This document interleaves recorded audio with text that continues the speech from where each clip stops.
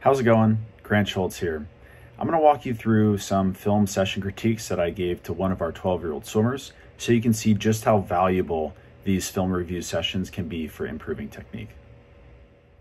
So looking at our swimmer stroke here, we can see his head is looking a little bit too far back on his breaths, as you can see both of his eyes.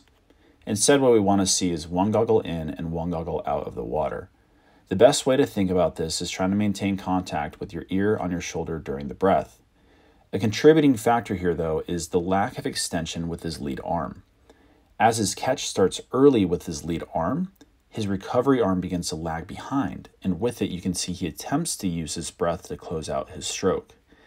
To help out our swimmer, I shared with him some footage of proper freestyle technique. Granted, this is a distance swimmer, so the technique here is a little bit more emphasized, but what I want you to look at is the extension that the swimmer gets with his lead arm, how close his recovery arm gets to his lead arm before beginning his next stroke, and how close his ear stays to his shoulder.